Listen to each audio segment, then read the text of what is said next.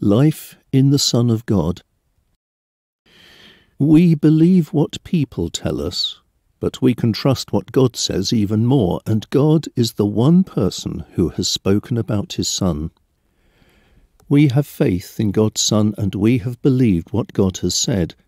But if we don't believe what God has said about his Son, it is the same as calling God a liar.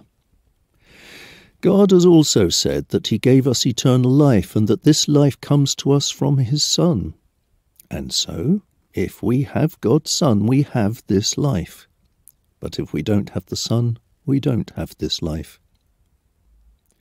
All of you have faith in the Son of God, and I have written to let you know that you have eternal life.